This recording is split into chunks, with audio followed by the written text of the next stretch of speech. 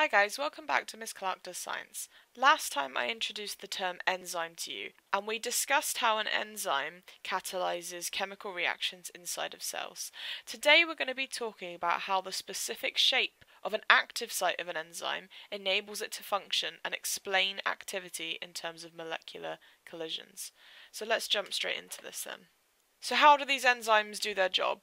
So far you've kind of seen these enzymes as big blocks that I've put on the screen. You don't need to know their specific function for foundation level double science. We do a little bit of structure in the next video on higher, but it's not too complicated. Enzymes essentially though work on a lock and key basis. This is the model that we use to describe how enzymes work. So the idea is that the lock itself, the padlock, is like the enzyme, and then we have whatever it's going to be using, whatever it's going to be reacting with. We call that the substrate or the key in the model, and the key is specific to the lock, right? So each key that you have, whether it be for your door, your locker, your anything really, if it's a physical key, there's a specific shape inside of that lock that only that key will fit.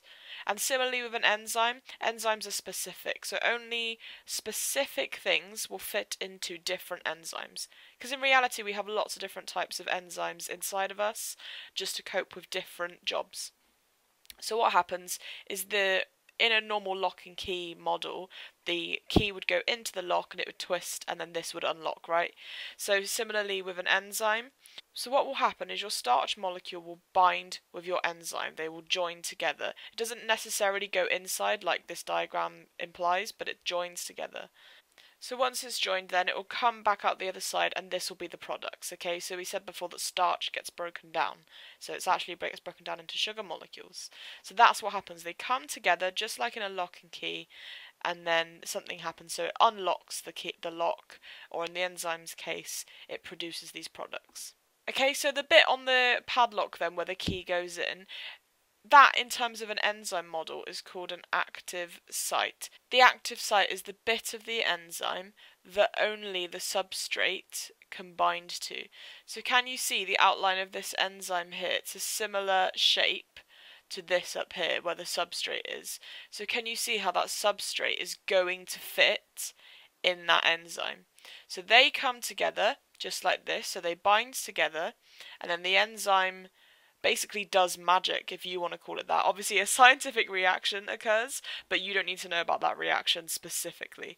All you need to know is that they join together and then out pops the products. Okay, so in this case we've broken down the substrate into two smaller bits, okay, 1 and 2. Okay, so because it's all to do with these chemical reactions then, if you have more of these substrates, the more that you get, the more likely you're going to have these collisions with the enzymes. So the more likely the reaction will take place. Okay, so that's it for this part on enzymes and how they work. In the next video, I'm just going to cover very quickly the structure of enzymes and how they form things called enzyme-substrate complexes.